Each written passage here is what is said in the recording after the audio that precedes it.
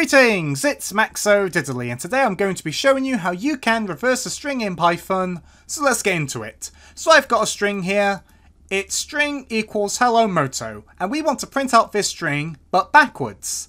So it would be otom ole. We can do this with two lines of code.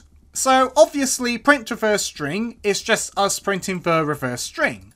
But to reverse the string really easily, we can do reversed underscore string, so making a new string variable that's going to store the reversed string, equals string : -1. So this string here is referencing our variable here, and then the : -1 is slicing syntax. So we've got two colons, and normally you would have a value before the first colon and a value before the second colon. However, since we've got no value before both of these colons, it means we want to use the entire string. Then we're going to do -1, which means we're going to go, starting from the end of our string, we're going to iterate backwards.